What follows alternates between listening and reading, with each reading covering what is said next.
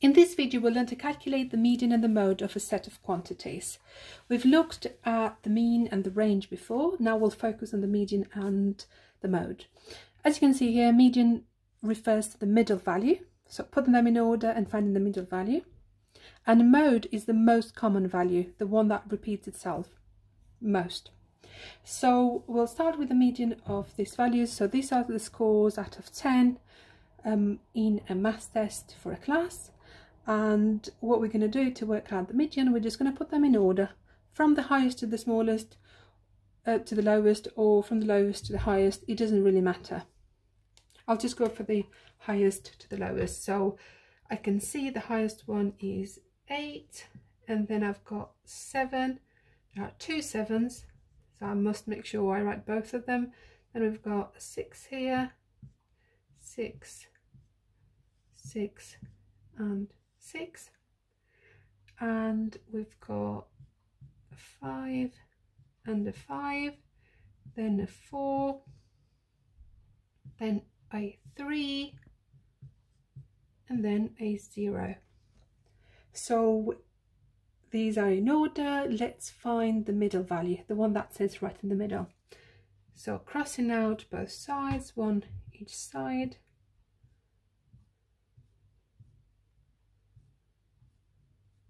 And I can see there is a 6. So this means that the median for this set of values is equal to 6.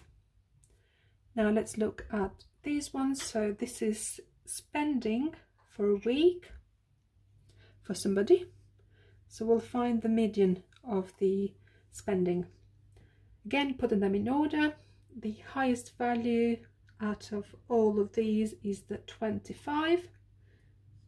So we've got 25, and then we've got the 21. Then we've got £18.50. Then we've got the 17,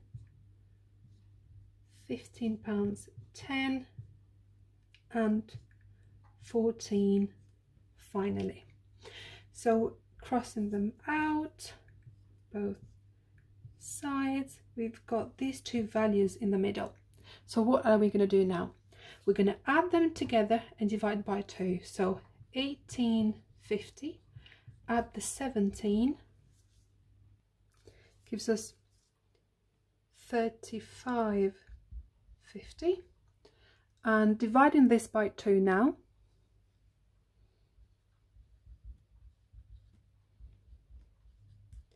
gives us £17.75. So this is the median for this set of quantities. Now the mode is the most common value, the one that repeats itself most. So if I have a look at these, I've got 2 7s, but I've got 1, 2, 3, 4 6s. I've got 2 5s as well. So I've got more 6s than I have 5s or 7s. So for this case, the mode is equal to 6 as well, just like the median for this set. Now looking at this, is there any value that repeats itself? No, all of these are unique. They don't repeat themselves. So in this case, we haven't got a mode. So no mode for this set of values. So to summarize, median, we put them in order, smallest to the largest or largest to the smallest, and find the middle value. If there is an odd number of values like we had here, you can just easily find that, spot it by crossing numbers out from both sides, and that was a 6. If there are 2 numbers in the middle, then we add them together and divide them by 2, just like we did in here. When it comes to the mode, we're finding the number that repeats itself most, and that was 6 again here, because we had 4 lots of 6. And sometimes there is no mode, so there is no number in the set that repeats itself, and in that case we just write no mode. If there is no mode for a set of quantities, please don't write mode equals to 0, because that can be a value in itself, just like we have it here.